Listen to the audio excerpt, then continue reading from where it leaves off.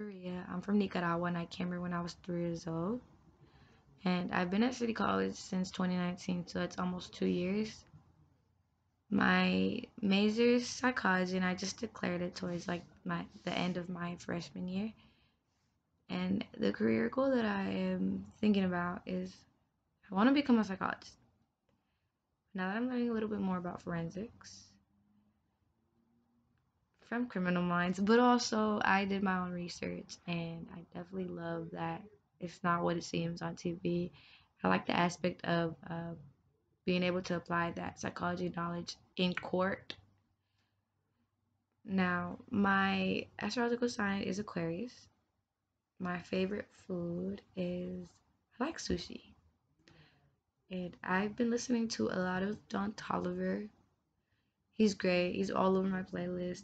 I like his auto tune. It's not like annoying like most auto tune can be.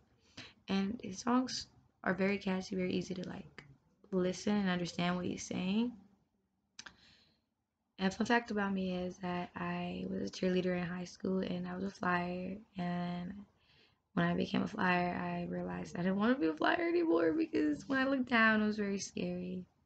There was actually this one time that we were practicing and I was thrown in the air by my best friend, but I moved wrong and something about it, just the equation was off. And when I fell down on her and she tore her ACL because of me. And then after that, I wasn't a flyer anymore. I hope you guys enjoyed listening, and I really hope you guys take care, stay healthy, and have a great semester online. Bye, guys.